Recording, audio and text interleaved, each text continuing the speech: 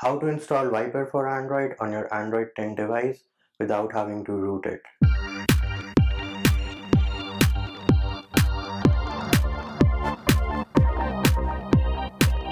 If you haven't already subscribed, make sure you subscribe to the channel and click on the bell icon to get notified of new videos. Hey peeps, what's up?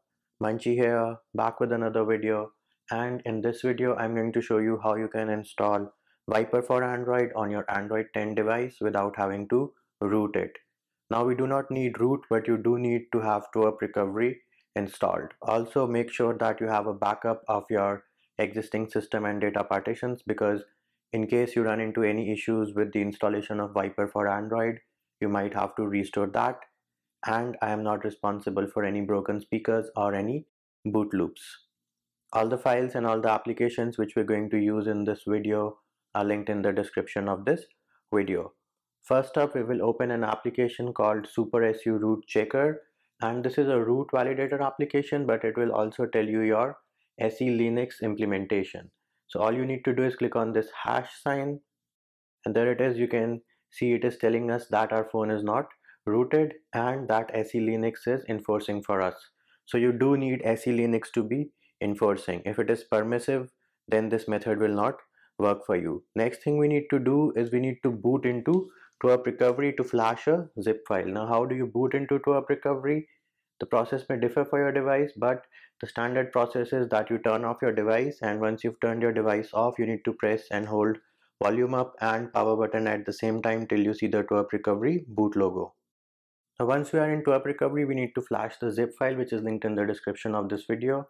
So we will click on install, and then you need to navigate to the folder where you have downloaded the file. In my case, it is in the Viper folder. In case you downloaded it on your phone directly, it will be in the download folder. So we'll go into the Viper folder, and all you need to do is select this zip file and then swipe to confirm flash.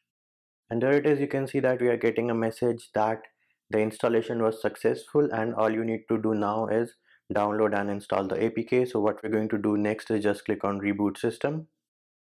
And there it is, peeps. We have successfully booted back into Android. Let me unlock the device. And now we will open a file manager. Click on the three-dot menu on the top right. And if you see show internal storage over here, just click on that. In my case, it is already enabled, so I was seeing hide internal storage, but here it is. You can see I am now getting show internal storage. Once this is done, you need to click on the three-bar menu on the top left, click on your device's name, and then you need to navigate to the folder where you downloaded the APK. If you downloaded it on your phone directly, it will be in the download folder. In my case, it is in the Viper folder. And the next thing we need to do is just click on this APK so that we can install it.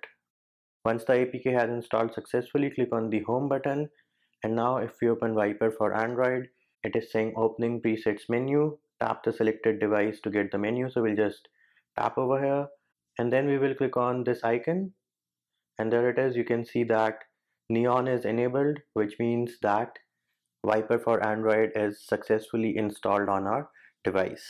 And now to check whether Viper4Android is successfully processing the output sound stream for the speaker or not, we will first enable the master limiter and then playback gain control. Then we'll go into play music and try playing a song.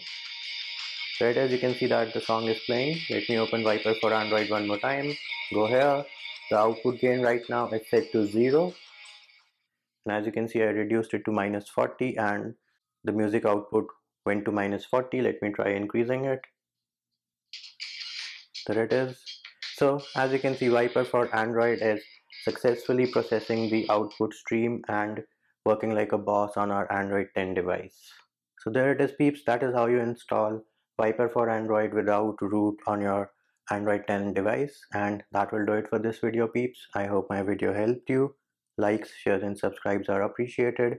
Feedback and comment more than welcome. See you when I see you.